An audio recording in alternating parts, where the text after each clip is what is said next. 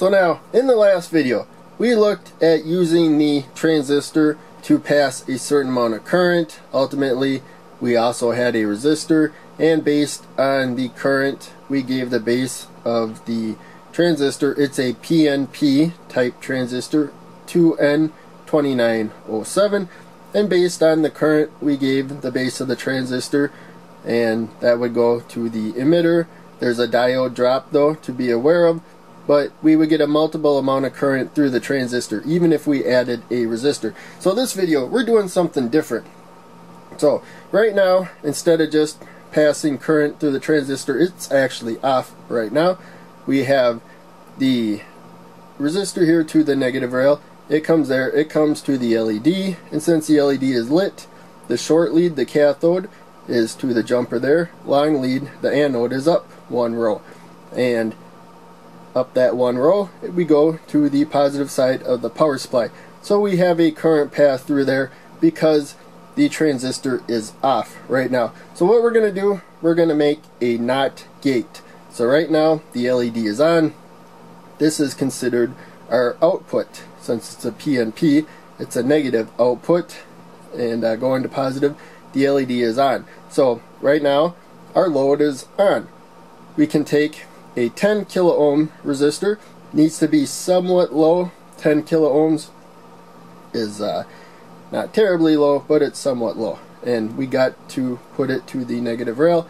Now you see the LED goes off, and that is because as a NOT gate, generally what you see is that the transistor now it's functioning as a switch. Right now it's on.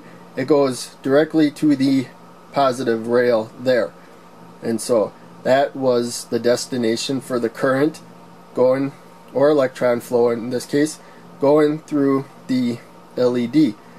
Now it's a much easier path because the transistor is conducting so well. That's why we need to use a somewhat low value of resistance. This is enough because the LED is off. So this is conducting basically like a piece of wire. So we have the collector up there basically connected directly to the emitter, or to the emitter, which goes to the positive rail. So it's easier to go that way than to go through the LED. So let's that's the 10 kilo ohm resistor. This is the 100 kilo ohm resistor we used earlier. Let's put that to the negative rail, and now you can see the transistor is letting through some current, but it's still blocking enough where there's a path for it's easier for it to go through the LED than the transistor. So they're sharing the current right now, but we use a low enough value resistor. Now there's enough current going through the base to emitter to allow a multiple, and enough currents being stolen that there's no voltage buildup across the LED so that it can pass current. Of course, if we go to the positive rail, that just holds the transistor off even more. So it has to be the right polarity. You have to have at least 0.6 volts before current will flow, and then after that the amount of resistance, since this power supply does not limit current, the amount of resistance limits current. So in any case, I just had a question about another video I did on the NOT gate, and so I thought I would take this opportunity, since I was going to do a PNP transistor video anyways, to show its version of the NOT gate. So right now the PNP transistor is not conducting currents freely flowing through the LED based on the resistance that we set and the 5 volts plus the LED voltage drop, and now we're stealing that energy. So why would it go through the LED when now it's directly connected to the positive rail this way? There's no reason. So the voltage drops to nothing at that point. All the voltage is going across this resistor and going to the positive rail. There's no way for voltage to build up across there.